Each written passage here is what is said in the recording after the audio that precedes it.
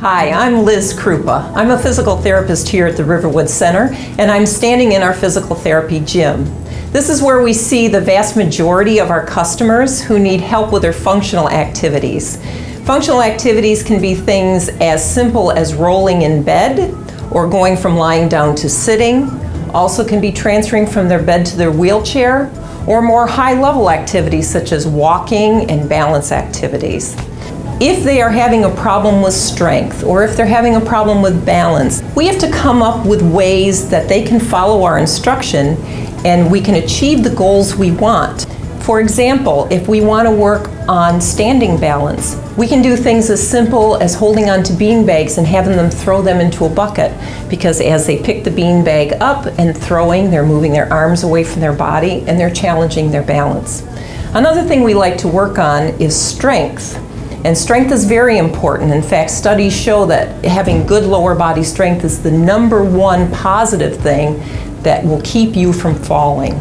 So one of my favorite activities is the sit to stand activity.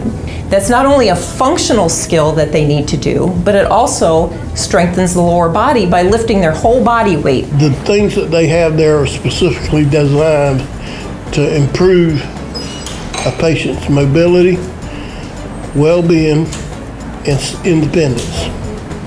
The main goal, I think, that the rehab department looks for is to help you become more independent for yourself.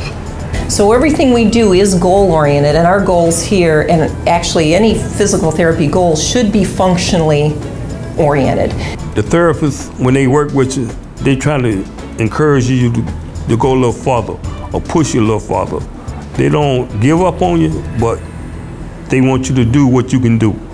They don't try to push you to a point where you be tired or you get discouraged of what you're doing.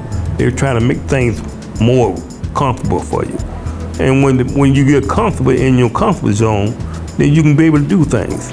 That's their job. I appreciate them for pushing me as far as they did. And what I gained from them and what they taught me and things I have to do when I'm not in therapy, they helped me a lot since I've been here. They open their hands to you.